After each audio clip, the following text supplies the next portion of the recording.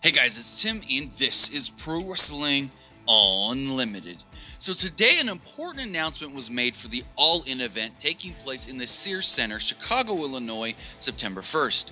They did announce all the referees that are officiating the show, and with that we have Paul Turner, Rick Knox, Ring of Honor Senior Referee Todd Sinclair, former Ring of Honor and ECW World Champion Jerry Lynn, and legendary referee from the WWE and TNA, Earl Hebner.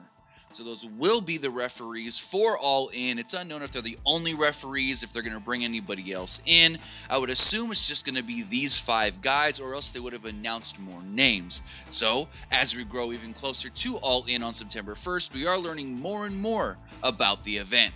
But that's going to do it for this episode of Pro Wrestling Unlimited. Remember to comment below, like and share this video, like us on Facebook, Instagram, and Twitter, subscribe here on YouTube, and follow PWUnlimited.net for the latest in pro wrestling news.